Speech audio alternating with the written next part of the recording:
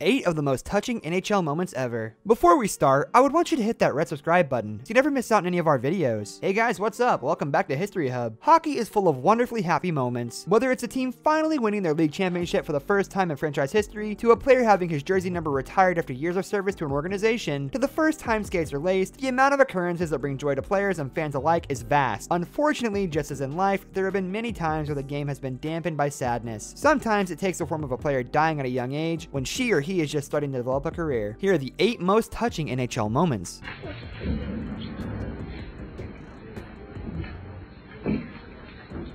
Number 1, Bruins fans give O Canada a standing O. The Montreal Canadiens and Boston Bruins have one of the most bitter rivalries in sports, and the hatred came to a head when the two teams faced off in the 2004 Eastern Conference quarterfinals. Before Game 3 of the series in Montreal, the traditional singing of the Star-Spangled Banner was met with boos from much of the crowd. A blatantly disrespectful gesture, no matter what your feelings on the war in Iraq may have been at the time. Luckily, the Boston Bruins fans were on the scene in Game 5 to show how truly classy most hockey fans are. Not only did the fans largely avoid retaliatory boos the next time the teams met, but the vast majority gave an ovation to the anthem of their neighbors to the north. In the world of sports, it is easy for one passionate fan base to get into a sort of shouting match with another. The Boston faithful went above and beyond to show their class in this emotional pregame moment. Number 2, Jeremy Roenick after the Blackhawks 2010 Stanley Cup win. Roenick was drafted by Chicago 8th overall in the 1988 NHL draft and played 7 seasons for them before moving on to the Phoenix Coyotes. The furthest he got with the Hawks was the Stanley Cup final in 1992, where they were swept by Mario Lemieux-led Pittsburgh Penguins. When the Hawks won in 2010, it ended a 49-year drought since their last win in 1961. Roenick, who had retired as a member of the San Jose Sharks a year earlier, was now a commentator on the NHL Network and was reduced to tears as the cup was being celebrated on the ice. I didn't get to do that.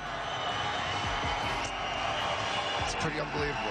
Number 3, Ace Bailey and Eddie Shore shake hands. This golden moment in sportsmanship takes us all the way back to the 1933 and 34 season, when Toronto's Ace Bailey put a big hit on Red Horner of the Boston Bruins. Taking exception to the hit, Boston's Eddie Shore took exception to the hit and sent Bailey to the ice with a cheap shot of his own. Unfortunately, Bailey's head hit the ice, fracturing his skull. The Leaf star would be taken to the hospital, and there was speculation that the injury could take his life. Thankfully, Bailey survived, but he would never play hockey again. 2 months later, an all-star game was held at Maple Leaf Gardens to raise money for Bailey, and Shore attended. The two players embraced and shook hands at center ice, as an iconic player forgave his attacker, a tribute to the spirit of competition. Number 4, Eric Lindros' Hart Trophy acceptance speech. 4 years after he was selected first overall by the Quebec Nordiques, against his wishes, Eric Lindros totaled 29 goals and 70 points in 46 games for the Philadelphia Flyers for his first and only Hart Trophy as league MVP. But although he had some great years left in him, including a follow-up 115-point campaign, concussion issues interfered with Lindros' great career. In his acceptance speech, Lindros thanked everyone from Flyers owner Ed Snyder, GM Bobby Clarke, coach Terry Murray, his family, and his friends. But after almost being cut off by the music, Lindros started to thank the fans of the Philadelphia Flyers, and that's when he lost it. And in closing, I'd just like to say thank you to the fans of Philadelphia who supported us when we weren't so good. We're getting better and we're going to do it. Number 5, I promised Mess I wouldn't do this. This is far and away the most famous NHL crying moment, and it relates to the most famous trade in the league history too. Wayne Gretzky had been traded from the Edmonton Oilers to the Los Angeles Kings and was holding a press conference. Gretzky had spent 9 NHL seasons with the Oilers, winning 4 Stanley Cups, 8 Hart trophies, 7 Art Ross trophies, and 2 Conn Smiths. It was a trade that shook the hockey world, and Gretzky was moved to tears and uttered the now famous quote, "I promised Mess I wouldn't do this." Promised Mess I wouldn't do this.